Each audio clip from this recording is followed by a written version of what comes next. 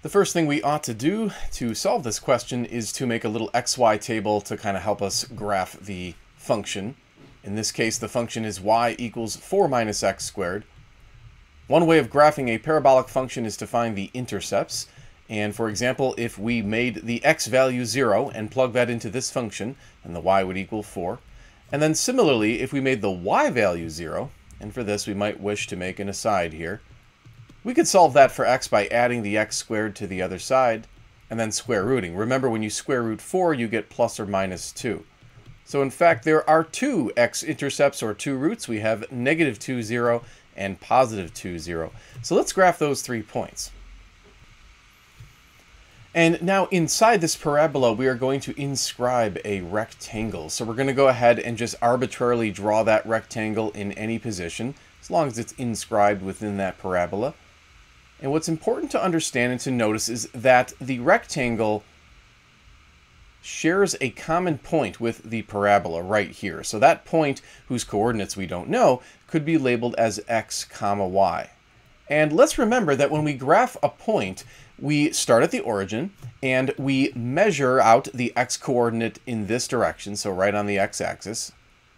And then once we reach our x-coordinate, we go up the y-axis in this case, and we make our y-coordinate. So that means that this length right here is y. So if you look carefully at the rectangle, and we can just sort of draw it outside the parabola here for a moment, you can see that the length of the rectangle is actually going to be 2x. Let's be careful there. A lot of students do this problem and they think that the length of the rectangle is just x, but that would only represent half of the length of the rectangle. The other side of the rectangle also has a length of x, and therefore the total length of the rectangle is 2x. And then if you look at the diagram that we drew, you can see that the width, or the height if you want to call it that, is equal to y.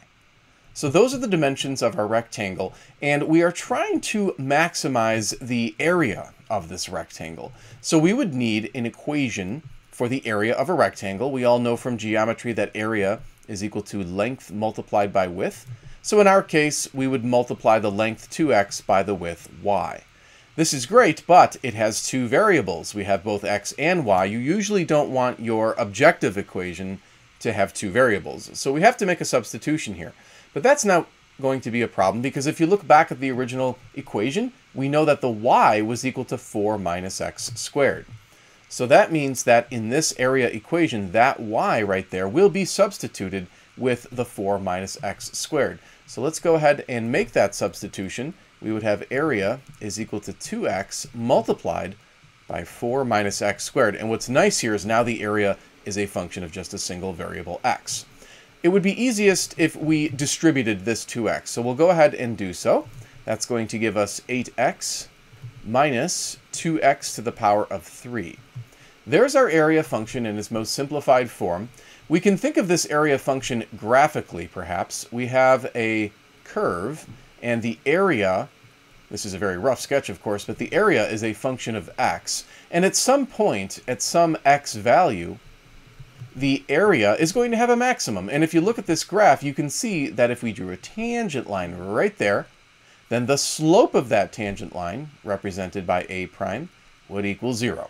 So this is the basic idea, is we need to set the slope of the tangent line equal to 0. And to do that, we need the derivative. So we're going to calculate the derivative a prime. The derivative of 8x, of course, is just 8.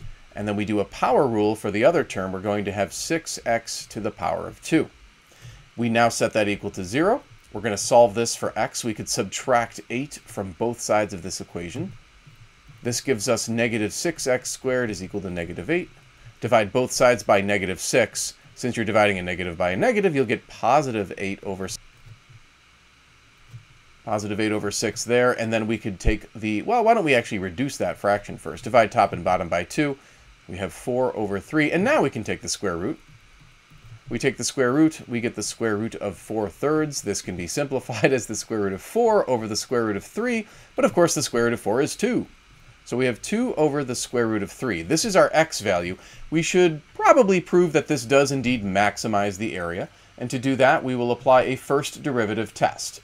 Now in the first derivative test, you go ahead and you plot your critical number right in the center of a number line. So in this case, our critical number is 2 over root 3.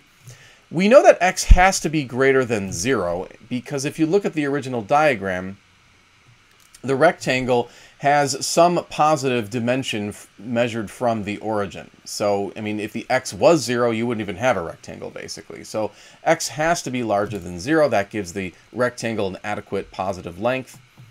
And so we'll mark off our number line with 0. But now what we do is pick some test value. We're going to pick a value here. We're also going to pick a value there. Now, it helps to understand on a calculator that 2 divided by the square root of 3 is approximately, let's see, my calculator is acting up right now, is approximately 1.15. Why don't we label that accordingly? This is 1.15. So for our first test value, we might try x is equal to 1. And then for our other test value, we could do x is equal to 2. And what you do is you plug it into the derivative. Let's go back and grab that derivative. There it is. And so we'll plug in our test value. We're going to do a prime of 1. So you would plug 1 into this function right here. When you do so, you would get a positive 2. Now, the fact that the derivative is positive means that the area is increasing in this interval. I like to draw a little upward arrow showing that the area is increasing. And then similarly, if we do a prime of 2, which was our other test value, we will get negative 16. So in this case, the area function would be decreasing because the derivative is negative. And this little sketch, this little first derivative test, shows us that at exactly x is equal to 2 over root 3, we do maximize the area. So that is great, but we want to make sure we answer the question.